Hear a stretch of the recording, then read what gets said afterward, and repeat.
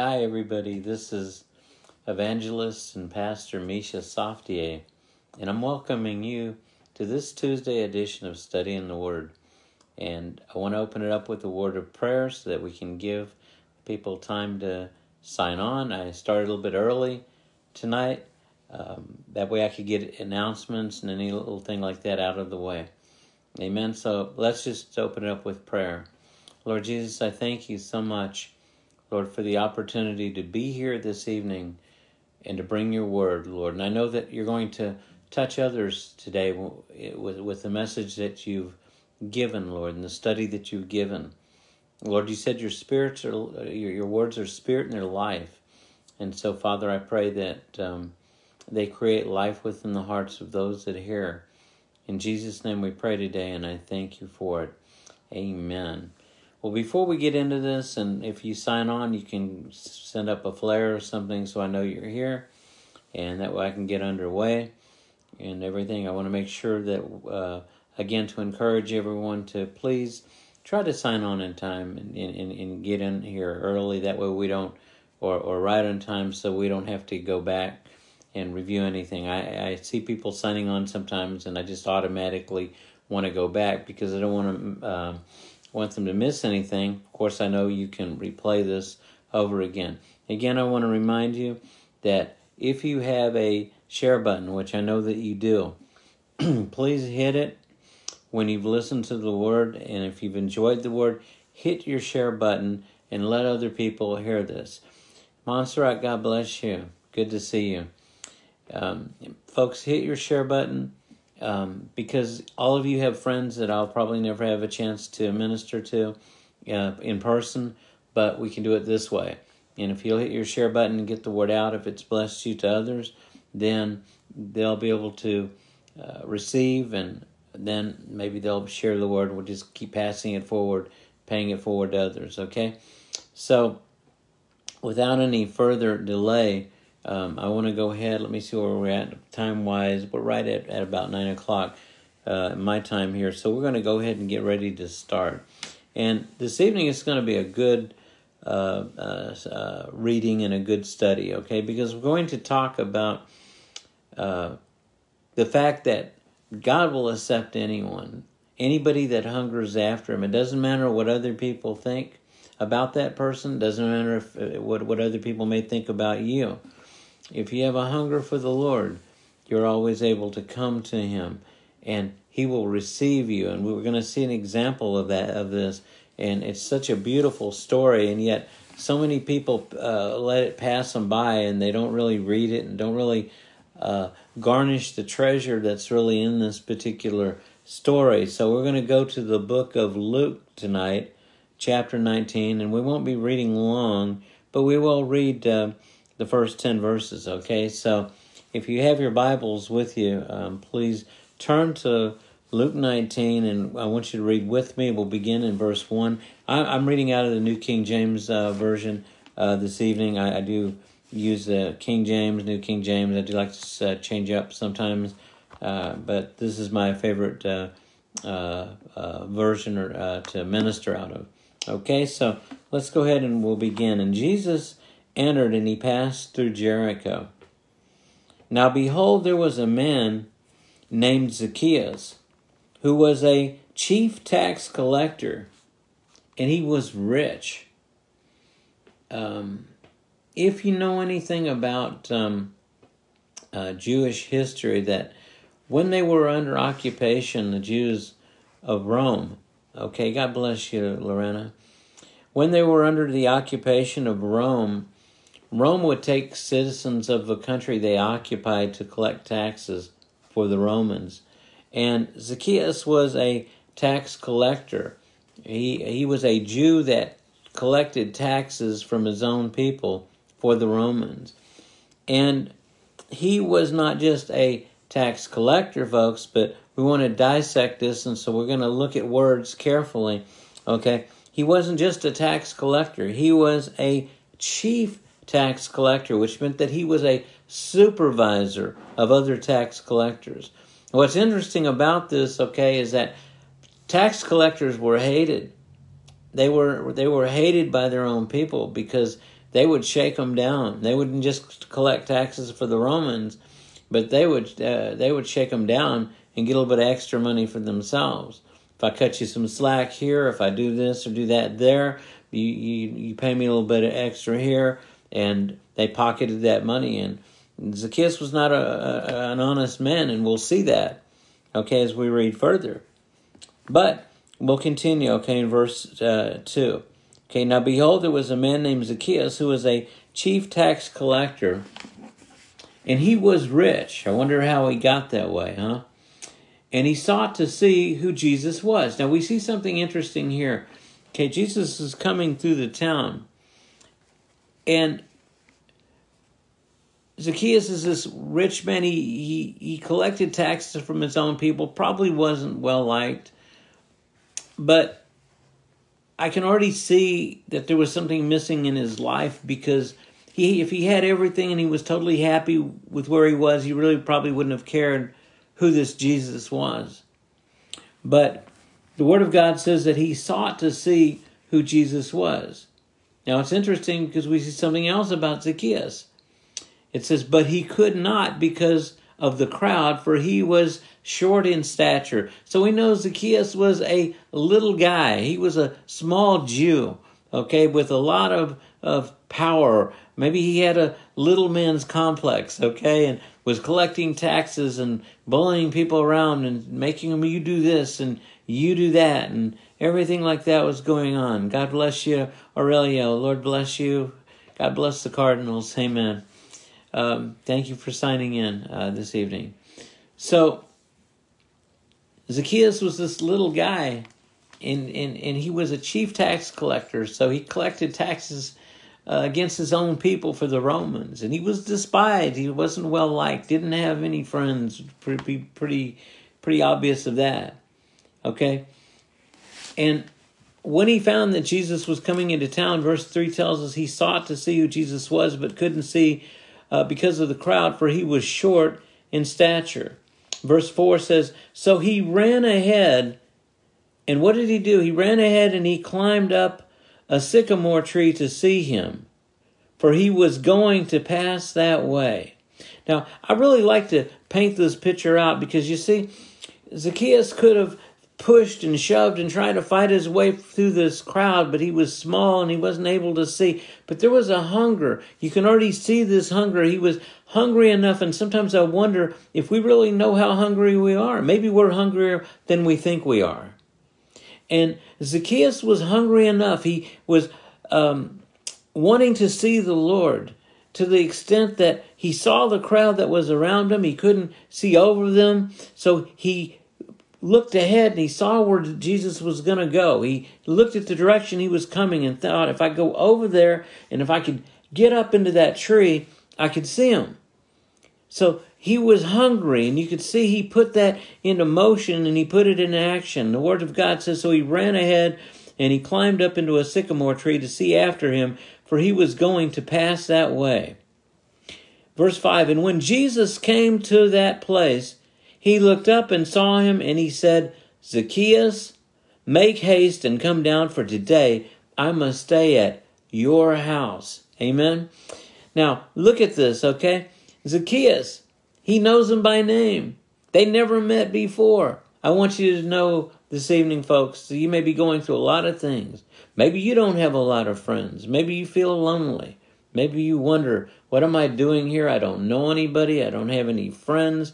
Or maybe you're not on the top 10 of the most liked people in your neighborhood or community, or maybe in your home or anything. But I want you to know that God loves you. Jesus loves you, and Jesus knows your name. Amen. And when he saw Zacchaeus, he looks up and he calls him by name. But he doesn't just do that. He calls him by name to let him know, Zacchaeus, I know who you are, but I got something else for you. He says, make haste, Zacchaeus, get down. Come down out of that tree. Folks, it's time to come down. There are some of us today as Christians Some of us, maybe we would like to be Christians. Maybe we're interested in believing. Maybe there's some curiosity, but we just haven't come down out of that tree yet. We haven't taken that step forward that we need to. And here he tells Zacchaeus, Zacchaeus, make haste and come down. Why? For today I'm coming to your house. I must stay at your house. I'm going to come down. I'm going to come over. I'm going to hang out. We're going to hang out together. We're going to dine together. We're going to be together. Jesus extends that invitation to a man that, by all appearances to the crowd, and by all appearances to Zacchaeus himself, that he didn't even know. That's the nature, folks, of the Lord Jesus Christ that we serve. We serve a good God. We serve a loving God. We need to know that. We need to pass it on to others. That's why I always say, hit your share button. Let's get this message out to others, because there are other people. And I think Zacchaeus was probably one of the most surprised people of everybody, because I bet he said, he doesn't say it. We can't see it in here. He didn't. So the Bible doesn't say it. But if he wasn't saying it, he probably was thinking, who, me? Yeah, you. Zacchaeus, make haste and come down, for today I must stay at your house. Verse 6, so Zacchaeus made haste, and he came down, and listen to this, and he received the Lord. He received him joyfully. You know, there is no fear in the goodness of God. I guess what I'm trying to say is the love of Christ that Zacchaeus must have seen took any fear or apprehension in meeting him, going into his presence, going into his house, away from him. You would think that maybe he would have been a little bit scared. Maybe there would have been some trepidation about going to the Lord's house or the Lord coming to his house and them hanging or meeting together or anything. Maybe the last thing some of you think you would want is a meeting with the Lord. Zacchaeus wasn't a good guy. Like I said, he had, what should we say, skeletons in his closet, okay? There were things that were going on in his life that weren't right. But his hunger for the Lord and the Lord's love for people like you and for me overcame all of that.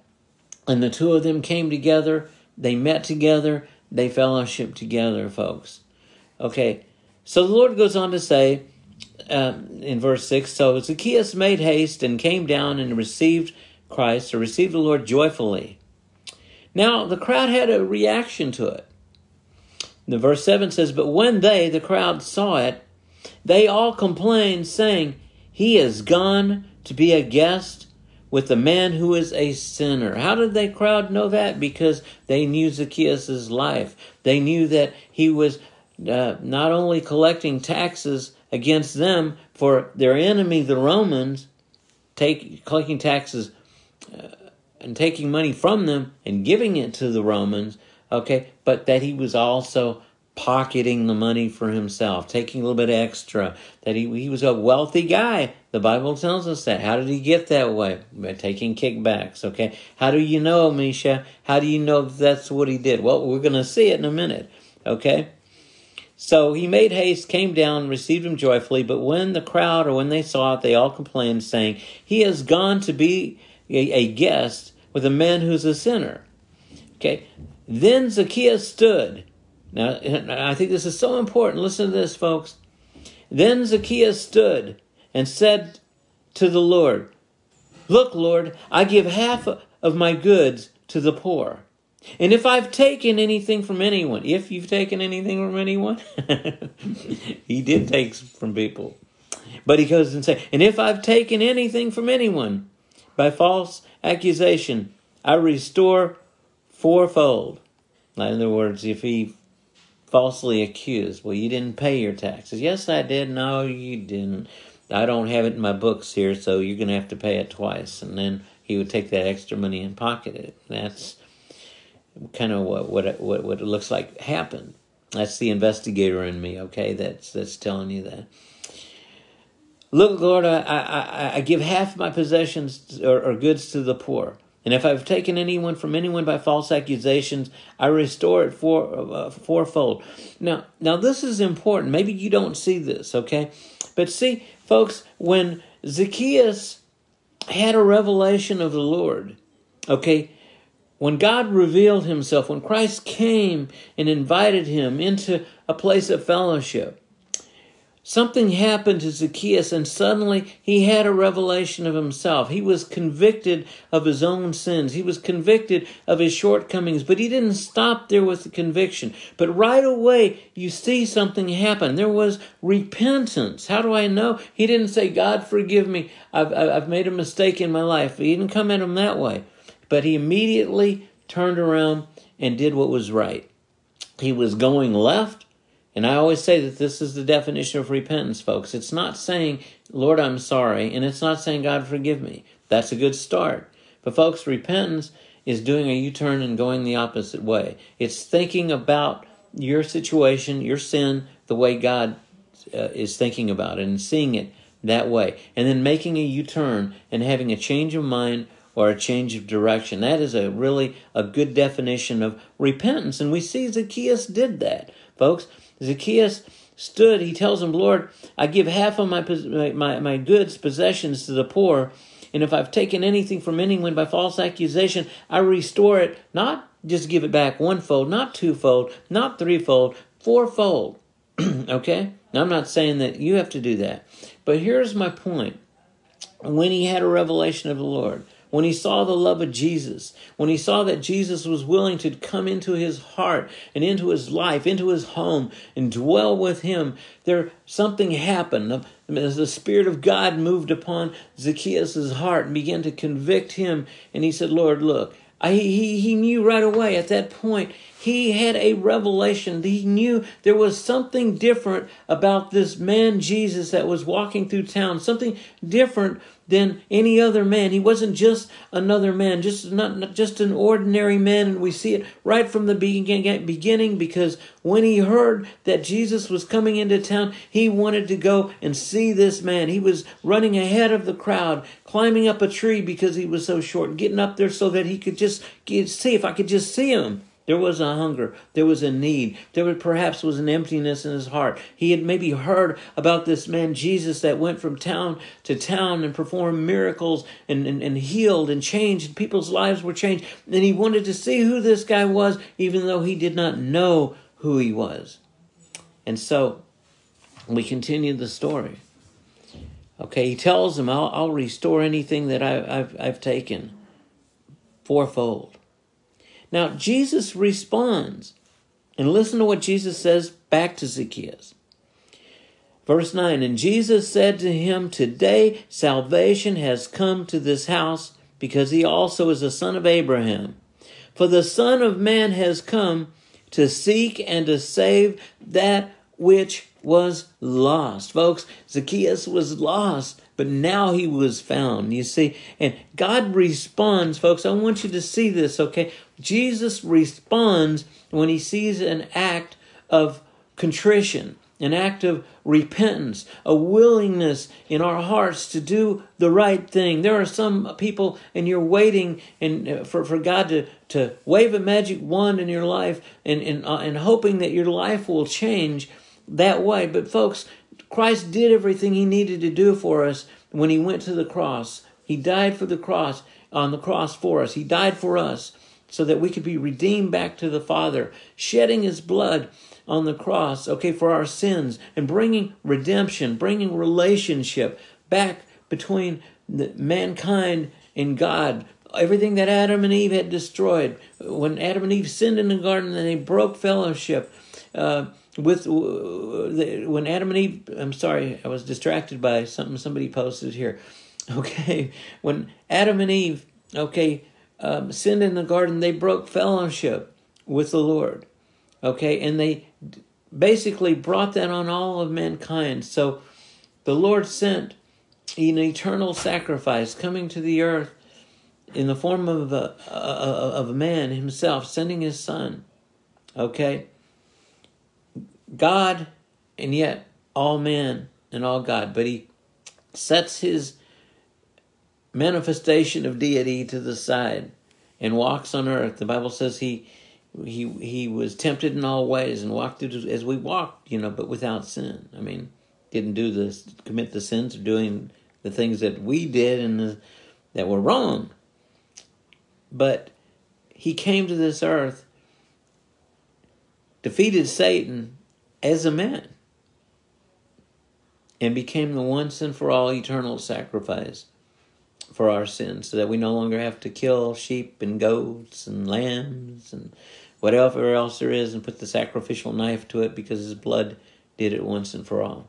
Amen. And so it's so important for you to see. And this is why Jesus turns to Zacchaeus. Now, Jesus had not yet gone to the cross, but what the Bible says about God, he calls those things that are not as though they were. So in the eyes of the Lord, it was already a done deal. In the eyes of God the Father, it was already a done deal that Jesus would go to the cross and die. He was the Lamb, remember, that was slain before the foundation of the world. That's what the Bible says. Okay, so that's how he could say to Zacchaeus or to anyone else at that particular point in time, salvation has come to this house. Salvation, true salvation, has come to this house.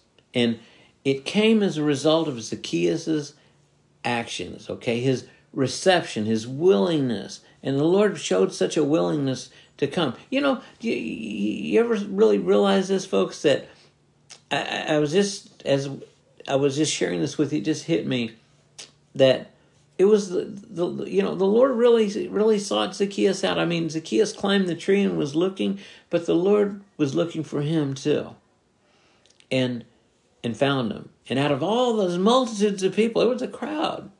He picks the one guy, Zacchaeus. Maybe Zacchaeus had a little bit more hunger. Maybe there was something in him that the rest of the crowd just didn't quite have. I don't know. But how hungry this evening are you for God? How hungry are you for the Lord? I don't care if you don't know him or if you've been a Christian for a long time, folks. I'm asking the question on both sides. How hungry are you for God this evening?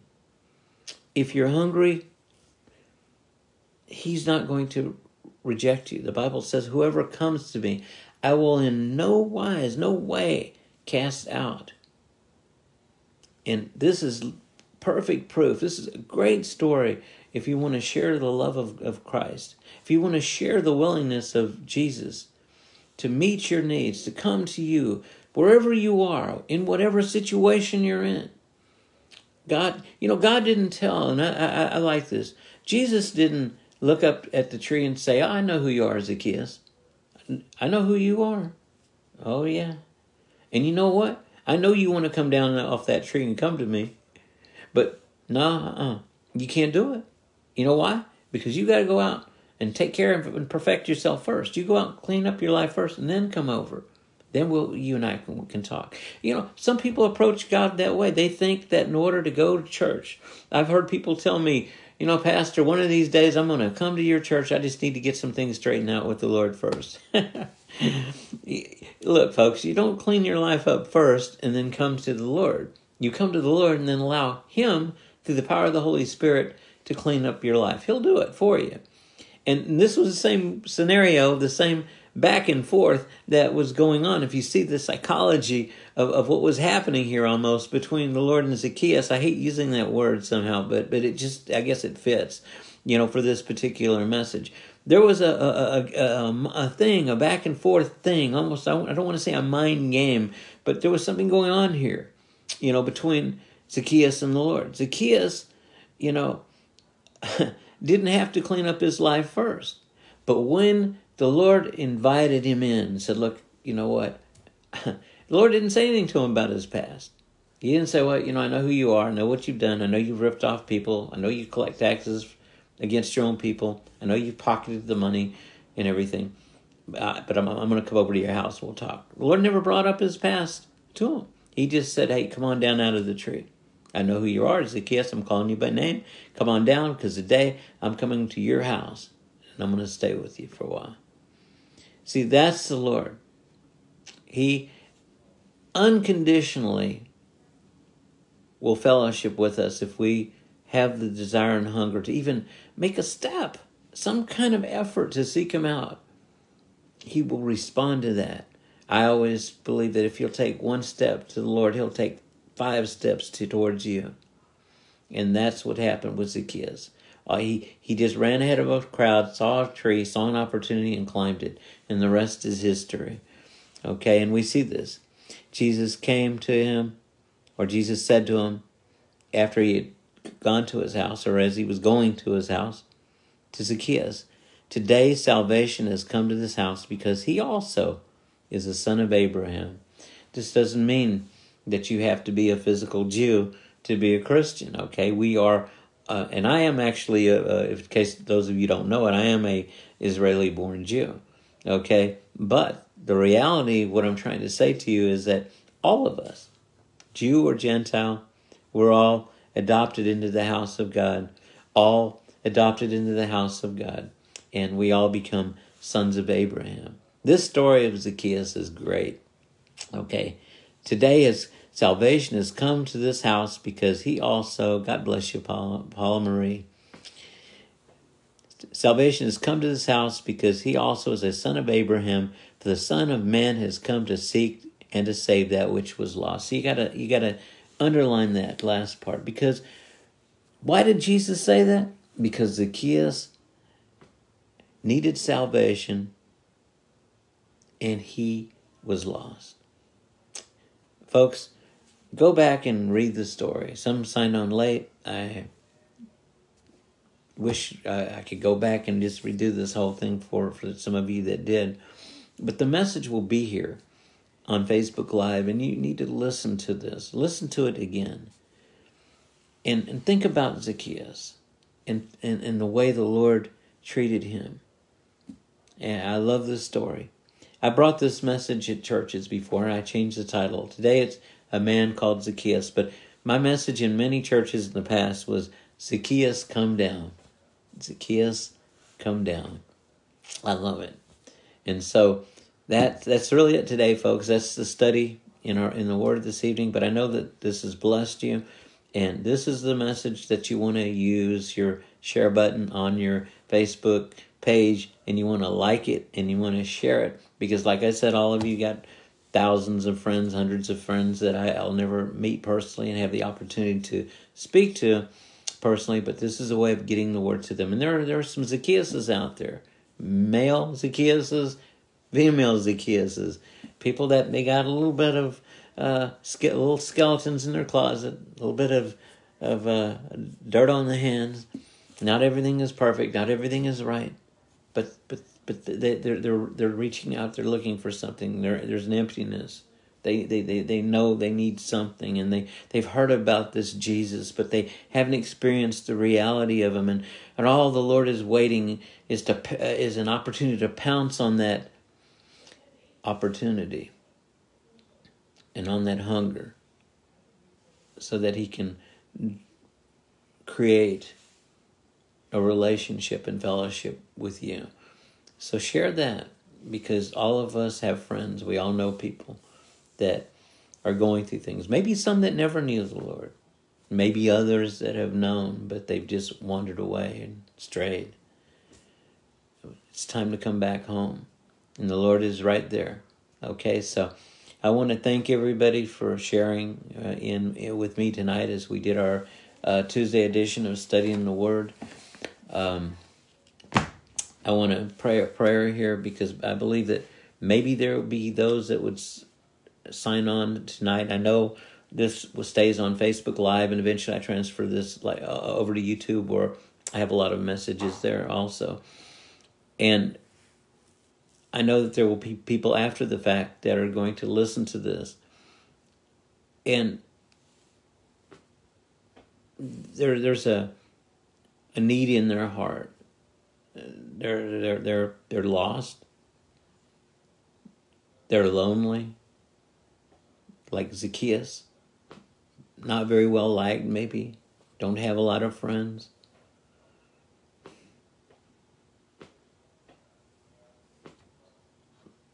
And I'm just, and they're ready.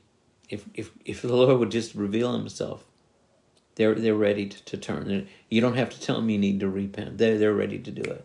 Zacchaeus, man, the Lord never said you need to repent. The Lord just had fellowship with him, and Zacchaeus said, look, everything that I've done dishonestly, Lord, I'll give it to the poor. I'll do this, I'll do that, I'll make things right. The Lord never said a word to him about it. Folks, when you have a revelation of the Lord, you have a revelation of yourself and your needs, and that's what occurred.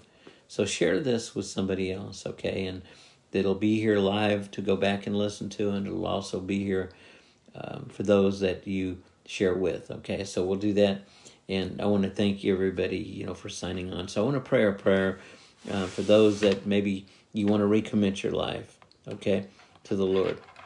Maybe you've never asked the Lord and you're listening. Maybe you've said the words, but nothing really changed in your life. And I want to tell you, as I tell many people when I minister in many churches, folks, that words are only words unless you mean them. We've all had this experience where somebody said, I love you, and you said, I love you too, but where are they? And where are you? Are you with them anymore? Are they with you anymore, folks? I mean, we see that in relationships. At the time that we said it, maybe we meant it, but words are only words unless you mean them. And when we pray this prayer to the Lord, folks, we need to mean it. It has to come from the heart, okay? It has to be real. And you need to surrender your life. He can't just be your Savior. He has to be your Lord. And many of us, myself included at one point in time in my life, growing up in the church, I knew Jesus as my Savior, and how should I put this? Used him as my Savior. When I got into trouble, I was on my knees. Help me, God, get me out of this mess. But I never knew and understood his lordship. And when Jesus is Lord, it means that he is the one that controls the decision-making process in your life. He's the one that sits upon the throne of your heart. You get off and he gets on. I always like to say I used to be the driver of my car, captain of my ship, and pilot of my plane until I crashed all three. And then I realized I needed a new pilot, a new driver, and a new captain. And so I got in the back seat and let the Lord handle all that.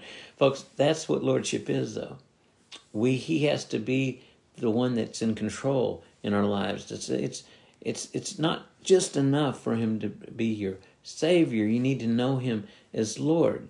Jesus addressed the crowd and he says, why is it that you say, call me Lord? You say, Lord, Lord, but you don't do as I say or as I ask. Folks, we need to know him that way. We need that relationship. We can't just go out and do whatever we want to do. It's my world, Lord, and you're lucky to be a part of it. And run out and do whatever we do and expect God to go with us. I had a minister one time tell me, Misha, whatever door opens up, no matter what it is, you just run through it and God will go through it with you. Folks, that's not true. Sometimes the door can open up and it could be the wrong door. You run through that door and you're leaving Jesus coughing in the dust somewhere a mile away. But it's not lordship, folks. It's not we go where we want and God goes with us. It's that we go where he wants us to go and we go with him. All right? So let's make a decision this evening as we pray that you surrender your life to him. Say those words, I surrender. 2 words that God would love to hear from every person and mean it. Okay, so let's say that prayer together. Okay, Lord Jesus, and you just can repeat it with me if you want. Lord Jesus, I believe that you died on the cross. I believe that you rose from the dead, that you're alive today, seated at the right hand of the Father. Lord, I know that I'm a sinner. I know that I've failed. And Lord Jesus, I'm asking that you forgive me of every sin. Lord, those that I can remember, those that I can't remember. And that you come into my life today as my Lord and as my Savior. Lord Jesus, I surrender my life to you as my Lord. And I commit, Lord, not by my own power, but by the power of your Holy Spirit, your love, your grace, your mercy, and what you've accomplished on the cross for me, Lord. By those things, I commit to serve you all the days of my life. In Jesus' name I pray, and I thank you for it. And I praise you, Lord, that I can say today, I am a Christian. In Jesus' name, amen. Folks, if you prayed that prayer and you meant it, and they weren't just words, okay, but you meant those words, then I can say with assurance today, just like Zaccheus, you were once lost, but now you're found. Okay? Amen. Welcome to the kingdom of God. And folks, I'm going to leave you, and I'll see you again Tuesday night, 9 p.m. Mountain Time. That's my time in Arizona. 8 p.m. for a lot of you that are listening in California, Pacific Time.